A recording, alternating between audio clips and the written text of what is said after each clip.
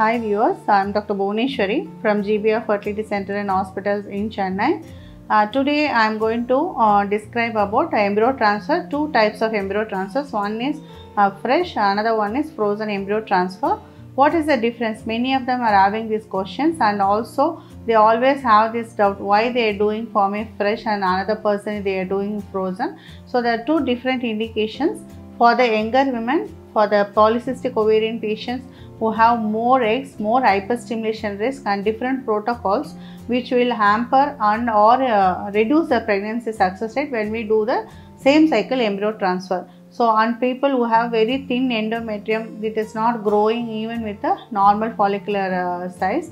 So we have to freeze these women embryos and do it in a natural cycle where we can give more external hormonal support and then do transfer. So thereby they will get a highest success. There are group where they are having a good uterine blood flow, a good endometrial thickness, number of embryos or less, number of eggs we know very less, not much hyperstimulation.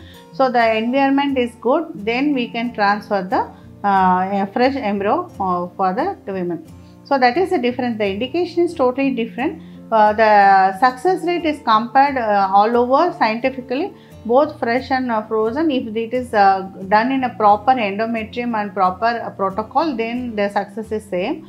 Only when they compare with a younger age group with the hyperstimulation risk or with the antagonist protocol, or some patients who have a problem in having implantation, those women we always try to do either endometrial biopsy era and then do embryo transfer in a frozen cycle. So that is where the success varies. If we do in the same group in the fresh cycle, then they will have a less success rate. So it is all depends on the indication. It's in GBR it is done in a personalized manner. So we know what protocol I am using, what kind of patients I am doing, how many number of eggs are there, which will give them a high success rate, also which is a cost effective manner. So all these factors are important in deciding on embryo transfer. So it could be fresh or frozen, whatever we are doing, choosing that embryo transfer, we should give highest success to the patient. So that is the main aim of that. So we don't need to compare each and every one. The maximum number of cycles done in GBR are frozen embryo transfer for the same reason. People come here with a repeated failures, poor endometrium, people have a lot of other complications. So we want to divide the cycle and do it.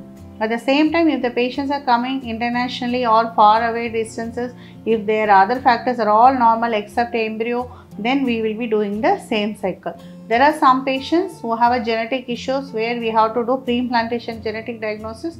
Then again those patients require their embryos to be frozen till we get the results, and then we transfer in the next natural cycle. So that is the idea of doing this fresh and frozen embryo transfers. I am sure this will be clear. Even if you don't have clarity, you can definitely call us online, and or you can come in person with all your reports. We can give you a proper opinion and explanation. You can follow us in this YouTube channel, and we also release via our app. You can download it to track your cycle and your mainly fertility tracker, cycle tracker. There are so many facilities are there in that app. You can go to our website or Play Store, Google Play Store, and download this app and continue to follow up with us. Thank you.